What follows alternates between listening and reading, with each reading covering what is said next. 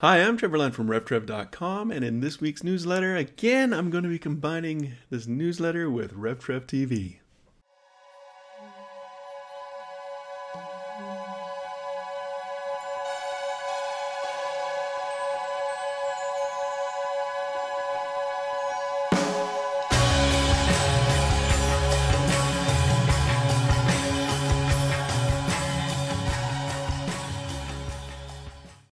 So, I hope that you enjoyed the last newsletter, and I had a lot of fun doing it. It was a little long, so it took quite a while for me to actually convert and upload. But you know what? I really do think that it's way more fun for me to be doing this. And I had a lot of great comments back and questions back, and I thought, it is a much better way for me to connect with people. Like, I do enjoy writing, and I am a writer, and it's part of the production that I do is to write things down and to get things connected. And so I tend to want to blog things and blog answers, but a lot of times it's video that connects us a whole lot quicker. And if I can make it short, it can be more helpful. So first off, I do want to invite you to ask your questions, because I am going to be doing up a regular RevTrev TV, RevTrev radio kind of thing. Basically, what I do is I record it, the audio and the video, strip off the audio, make it a podcast. I'm just going to actually have them both on the same page, feed iTunes the same way, and get it on YouTube for the video anyway. And so all of that, I'm simplifying my process and hopefully making it bringing more value to you in that. So the question that kept on coming up after the last newsletter, was people were asking me, well, can you explain more about how you can actually hear God? And, that's a lifelong topic. It really is a lifelong topic to exploring God and experiencing God. And yeah, of course, I will share what I've learned in my journey and, give you some tips, I've got some books sitting here that I can recommend for you. And also I want you to know that when you're his sheep, you're his sheep means that you have made Jesus your Lord. You've asked him into your life. You've said, Jesus, you're in the driver's seat. I'm no longer driving. I'm following you. When my life doesn't line up with your word, I change my life to line up with your word. You are in control of my life. When that happens, you are his sheep. You hear his voice. When you obey him, Jesus said to his disciples, since you obeyed me, I no longer call you servants, I call you friends. And friends, my Father tells my friends what he's going to do. And so God is always talking. God is always talking. Now, I used to think that, there's a cute little saying that when the test is on, the teacher is silent. And sometimes when we're going through those hard times, it does seem like God is silent. And it's a great bumper sticker. It's absolutely terrible theology. Absolutely terrible theology. Like, there are some times when God speaks and we don't obey, he's not going to speak again. You want the example for that? That's Jonah. Jonah, God told Jonah to go to Nineveh. He said, well, no, what if I go there and they repent? I don't want them to repent. They're evil. Honestly, you want to know what they did? Like, their form of punishment was to stick a pole and have people impale themselves, stick them up the rectum and have them slide down the pole. And when the pole got to the heart, they would die. It was extremely slow and extremely painful. And that was the evil of the Assyrians. And you don't want people, you want the wrath of God on them, right? Totally understandable for Jonah. Jonah went the other way. Of course, got swallowed by the whale, didn't hear God again until he was ready to obey, right? A lot of times that happens to us, is that God has told us to do something, and we decide to go hold a prayer meeting and ask God to do it. Then it's like, I haven't heard God speak for such a long time. Well, when that happens, you just go back to him and you say, okay, God, is there anything in my life that's keeping you from me hearing you. Lord, if I've offended, if I have not done what you've told me to do, please bring it to my mind. God is not a mean ogre that's up there to jump on you the second you step out of line. He doesn't punish you because you're an idiot. He punishes you because you deserve it, and to train you in all righteousness, to bring you into that more and more image of Jesus Christ. And so, yeah, he does discipline you as children. You're not illegitimate children. But don't worry. When you go and ask him, he wants you to know why you can't hear him speak. Now, I'm getting ahead of myself. First off, the first points I want to make is you are his sheep. You hear his voice. You do hear it. You need to learn how he's speaking and learn how to actually hear him. And that's the trick into this. And as I said before, it's a lifelong journey. God speaks to us differently in different times of our life. Sometimes it's different seasons, sometimes it's different maturity. I think a perfect illustration of this is like when you're a parent, when you're a parent, I don't know if I'll edit that out, and your kids are really little and they're just toddlers and they just, before they can talk and they just like to squeal and run around. When you hide Easter eggs for them, you put it somewhere really obvious where they're going to see it. When you get older, it's not fun if they just hide the Easter egg in the middle of the room. As they grow up, like my son wanted things hidden even this year, and so we had to make it tough. And no hints, and it might have been inside the house, outside the house, on top of the house. He had to search everywhere. And what's the proverb? It is the glory of God to conceal a matter, but it's the glory of kings to seek it out. I'm sorry, I should have had that written down. You can look that up. I'll probably flash it underneath here when I'm done. The where that's from, and actually I could probably put the correct verse for that. So how do you hear God?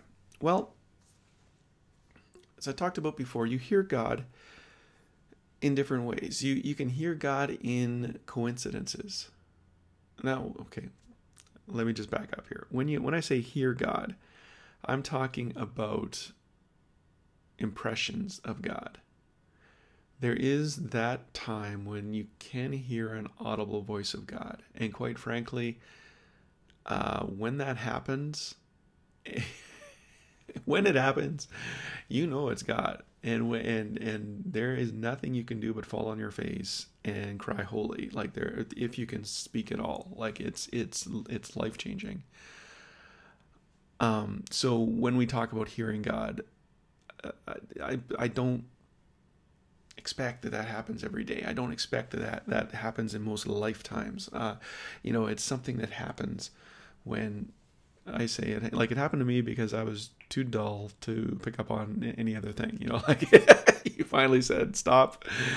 Now's the time of decision. Now's the time you need to make that choice. I'm breaking into time and space and making you feel so insignificant and yet so highly valued. And so yeah, God does speak audibly, but when I talk about hearing God, it's that impression, being led by the impression of the Holy Spirit, being led by, and for some of us, like we are led by our emotions, and it's easy for us to hear God. Others of us, we're wired a different way, and so when we hear God, we think always we're thinking audible voice. And why can't I hear that audible voice? Well, it's very rarely an audible voice. Often, it's things like coincidences. If I hear the same thing 3 times in a very short order, I generally think I've learned to check to see if that's a God thing. It could just be, it's on the Twitter feed and everyone's tweeting it, but that's not what I'm talking about. It's usually when, I hear something, I see something, I read something, and it all kind of comes together and say, okay, so God is doing something there. There's something significant there. He speaks through coincidences. He speaks through people.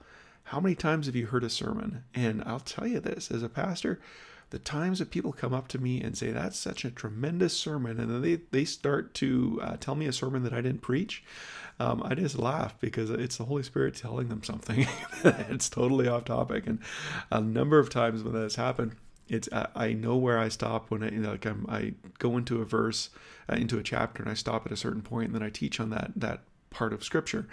And this one time, I know specifically, this guy came down and he was just like, when you said this and you said that and you said this, that just, it just changed my life, and all these things are going on. It's like, dude, you kept on reading your Bible, didn't you? Because if you kept on reading where I stopped, that was the sermon that picked up, and that's what the Holy Spirit was speaking to him. And so God always, it's the Word of God that He speaks through. And the word is the canon. The canon means rule, as in the standard. Like everything we hear from God, we have to take to the lens of Scripture. We need to say, okay, what is this? Does this line up with what the Bible says? Does this tell us about the what God's nature is? Does it line up with His character? Is it something He said before? Like we want the Bible to be our guide and really help us discern what we are. If the sense that we're getting, is it really God? It has to line up with Scripture. Okay, let me, this is a rabbit trail, but I need to do this. Okay, so Scripture, there's three things that I teach. Gifts and community. Okay, so you think you're hearing from God. You think God is, He's bringing stuff to your mind. It might be through a dream. It might be through a vision. It might be through what people have said to you. It might be through what you've read and something came alive. You read a book about missionaries in Uganda and you're like, ooh, I gotta do that. There's different things that happen, and so you want to discern if you're really hearing from God, because again, hearing from God, if you're sensing correctly what God seems to be impressing upon you. I hate language. Because language is so imperfect, and what I say can be heard by you differently. So if I say hear from God, please understand, it's not the audible voice, right? I've already gone down this rabbit trail. So you want to test to see if you're hearing from God. Well, basically, there's three things that you should look for. One, does it line up with Scripture? Is it in agreement with God's will? Do you want to know what God's will is for your life? I heard this the other day, and I thought, this is great. My wife was listening to a podcast by either Stuart or Jill Briscoe, and we really appreciate this couple. We actually met them when they were 20 years ago when I was in seminary, and they came up to do a conference, and we were able to sit with them for a while and talk, and man, they are awesome people. Anyway, Stuart Briscoe, I think it was kind of on a rant about people, sick and tired of people coming to him saying, what is God's will for my life? And what he said was, go do a study in the Bible for everything that says God's will is. Now, you can go to Bible Gateway right now and do a search for God's will is. Put it in quotes so that it gets the whole phrase. God is willing or God is not willing. You can search all of these things, do a study on this. What is God's will? Guess what? That is God's will for your life. What is good and what does the Lord require of you? To do justice, to love mercy, and to walk humbly with your God. Like, that is God's will. But should I be a doctor? Can you love mercy? Can you walk humbly? Can you... What does it matter? Yeah, if you got the skill. Okay, we'll get on to that. So it doesn't line up with Scripture. Number one, does it line up with, this is how do you discern if this is what if it's really God's will? One, does it line up with Scripture? Two, do you have the gifts and abilities to do what you think God is telling you to do? Okay, let me explain this a bit. The gifts and abilities, there are things that things that you can learn, things that you have learned, and they are all subject to character. Okay, so when I talk about finding out what God's will is, what you're doing is actually you're building your character, right? God's will is that you have a strong character, because that strong character is going to see you through whatever you do. You've got to be integrous. You've got to say what you mean and mean what you say. You've got to, all these bumper sticker things that we say.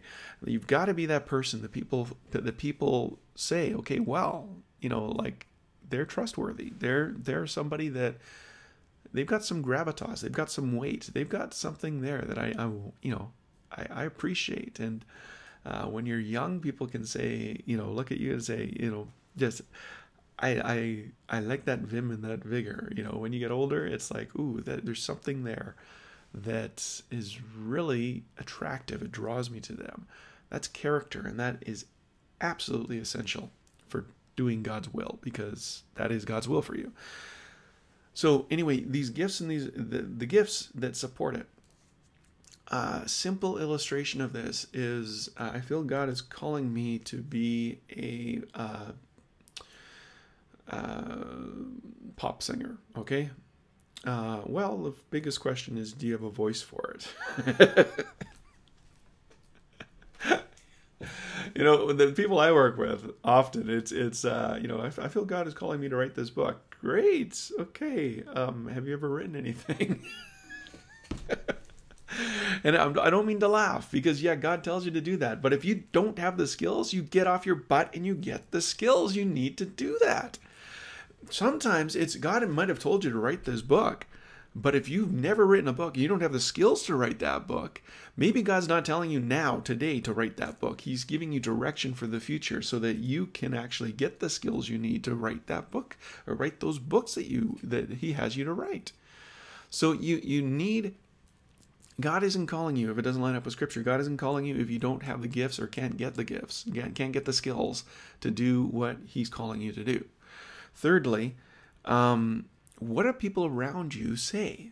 Like, God's put us together in community for a reason. And one of the biggest dangers that many of us have of not being in a church family, like, listen, I get it. I understand that there's so much that happens in church that isn't what happens in the Bible.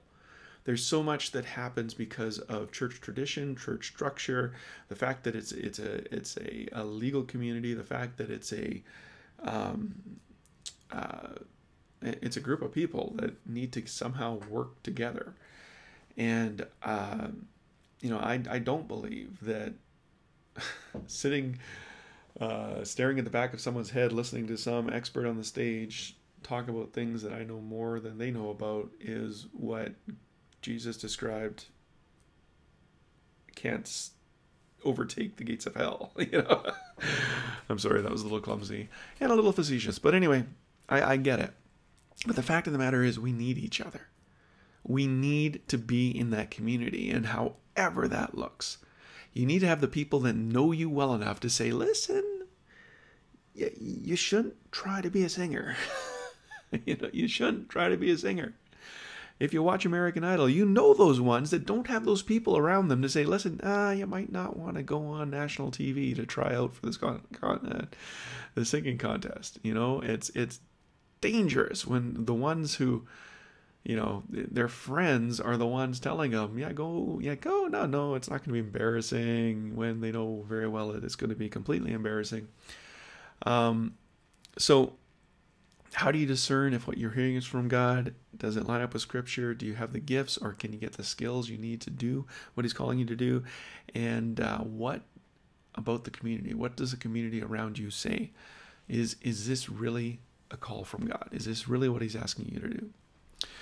Anyway, I forgot to put my timer on again, so I have no idea how long this has been. Just want to give you a few books that I can recommend. The first one is called Experiencing God by Henry Blackaby. I can't even see if you can see it. Honestly, I've not read this one in probably 20 years. And we have a group of people meeting in our house, and we just thought, you know what, let's redo this one again. And because he does say some remarkable things. I do remember even 20 years ago, some remarkable challenges to my life. And a good book to read if you want to learn how to hear from God. Brad Jersak, Can You Hear Me? Tuning Into the God Who Speaks.